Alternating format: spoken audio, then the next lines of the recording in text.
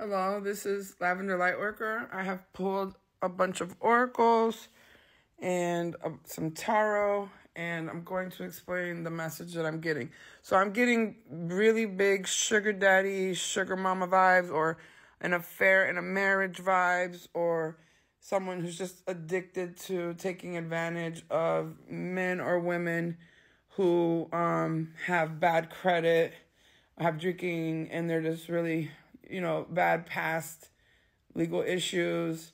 And then so there's like mature men or main female, basically looking out in the night for people who are displaced and like all toxic and messed up. And people who are searching for love because they haven't looked from within, or people who are in denial about their drinking or their lifestyle.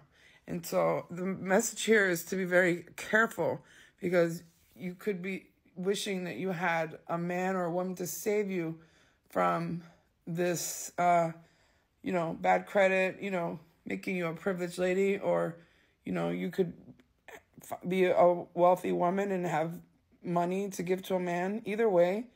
Or this could be a bad marriage where the money's not keeping you. I think the bottom line is this message that I'm about to relay is about money not being what you are going. This is a warning about not choosing money over your healing.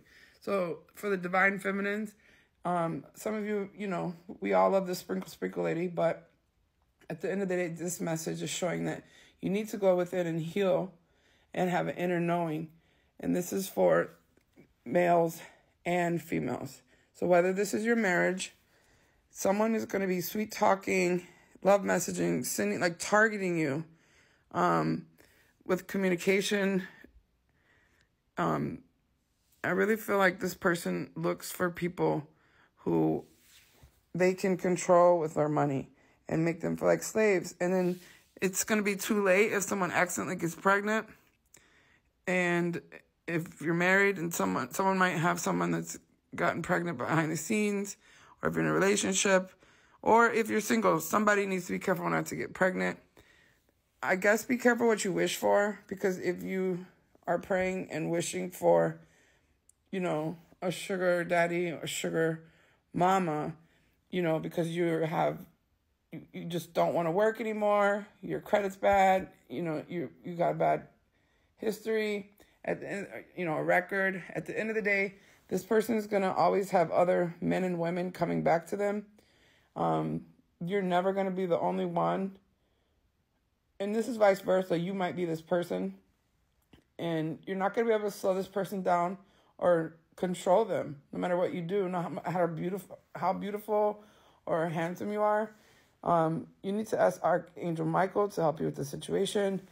Believe and trust. This came out 3 times. I put it back in and it kept coming out. So you need to really believe and trust your inner knowing and your thoughts. Work on healing yourself. And like I said, your inner knowing. Because you don't want to feel ashamed, guilt, embarrassed, or in the wrong. Because you don't have any self-love. And you always feel like you need someone. But really, you just manifested having a sugar mama or a sugar daddy, or just a relationship or a marriage that's based off money. And I get it. Everybody wants the big house. Everybody wants, the privileged life. Everybody wants that. Well, most people. But I'm just giving this message because for some of you, there's going to be someone out there that's going to bait you with their money. They might try to get you pregnant on purpose, and then you'll be stuck feeling like you have to be a family with them, and you're not even going to be able to fight to get out. It's just going to be a doll marriage, doll relationship, but you got all the money and all those shoes and all the Louis Vuittons you wanted,